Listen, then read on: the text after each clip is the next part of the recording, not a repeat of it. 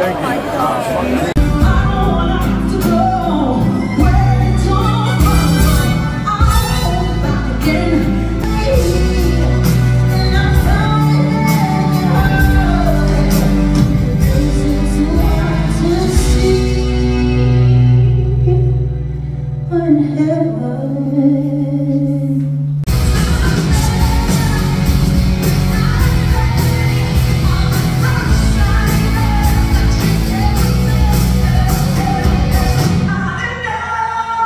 Great honor, and congratulations to all my other honorees as well for me.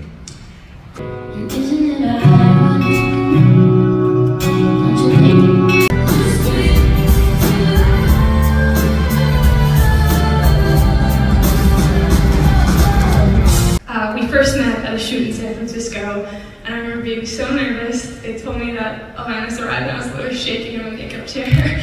And Alanis, you couldn't have been more warm and sweet and welcoming to me. You've navigated your career with the most grace, class, and heart. I'll carry the advice that you've given me for my whole life, and if they had a Hall of Fame for being the most incredible human being with the biggest heart, I'm 100% positive you'd be inducted into that one as well.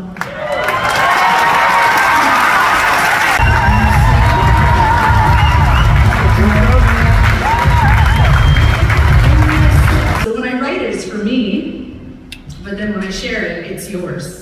It's everyone else's to interpret as they will. I've heard some interesting interpretations that I love. This one woman came up to me and she said, "I love that song you wrote about being in love with your lesbian teacher." And I said, "Well, which one? Because there were a few hot ones." So at that point, it's not up to me to correct anything. It's a song that is made.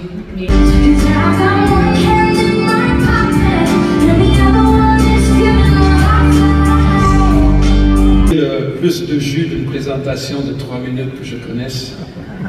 Et en...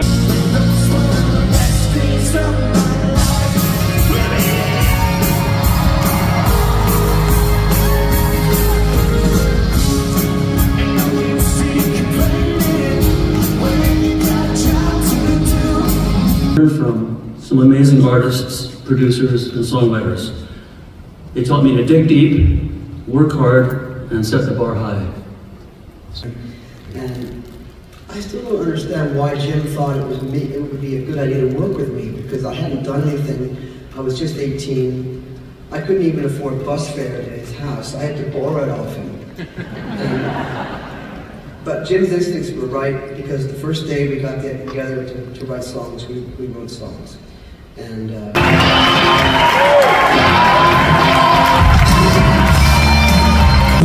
tell me it's not worth trying for. I can't help it. There's nothing I want more. Yeah, I would fight for you. I'd lie for you. Walk the wire for you. Yeah, I'd die for you.